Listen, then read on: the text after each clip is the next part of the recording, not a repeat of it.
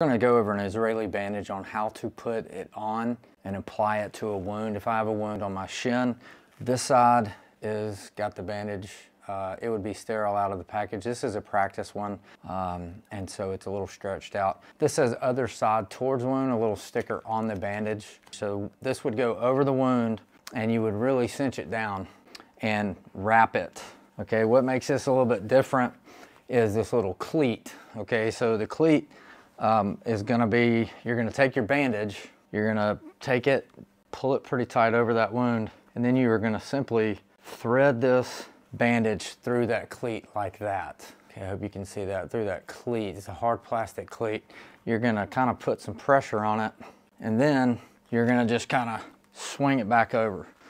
You can keep this cleat over the wound. That would add additional pressure to the wound. And then what you want to do is you want to just now keep wrapping. Okay, when these things come out of the package, they have little strings. It's not going to allow this to unravel.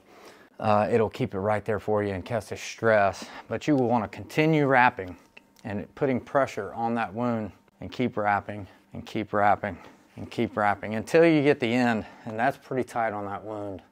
Okay, you want to put a lot of pressure on that to keep it, to stop that bleeding. And as you get to the end, you'll see these metal kind of J-clips. There's this one little clip, and you will want to then put it on, insert the bandage on that bottom side here, and then you will want to thread it through that top side like that. That's going to help keep it in. You will have a good compression bandage where you can go get medical help. Hope this helps. Israeli Bandage, the application of it. Until next time, stay safe.